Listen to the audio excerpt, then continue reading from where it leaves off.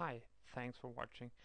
Some time ago I created a robot for Google Wave which were able to take a wave and publish it onto my blog.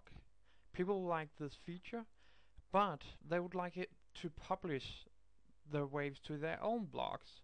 So I had to work a little around the robot to make it work. So now you're able to publish to your own robot. Let me show you how this is possible. First off, just create a new wave, create a title for it,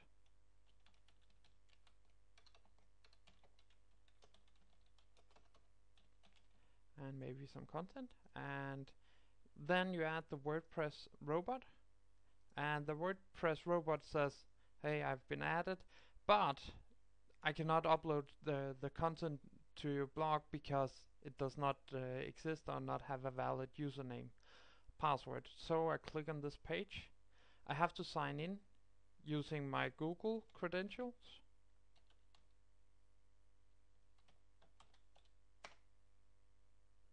And we can see we're now logged into the site. We enter the WordPress page. Press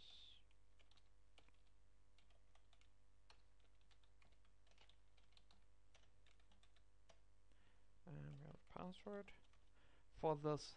And when we press add here, the application logs in to WordPress account using the username you provided here and uploads the last one, the last blog you have created to the WordPress. And we should now be able to see the content of it, and we can see here that the WordPress document has been created, and we can of course do whatever we like in here, and that should reflect back into the WordPress. So this was first time you use the robot. Next time you can just add the robot, and then it's just auto-published to a new wave, and you can see that we get the content uploaded here directly. So the only thing you have to do is add the robot to your wave, and you will be guided through it.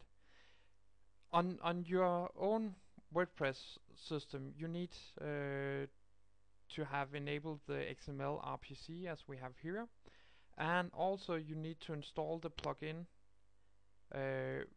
Rava,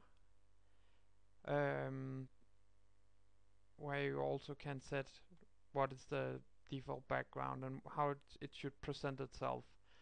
So this was how you easily could create blog posts using WordPress and the WordPress robot. Thank you.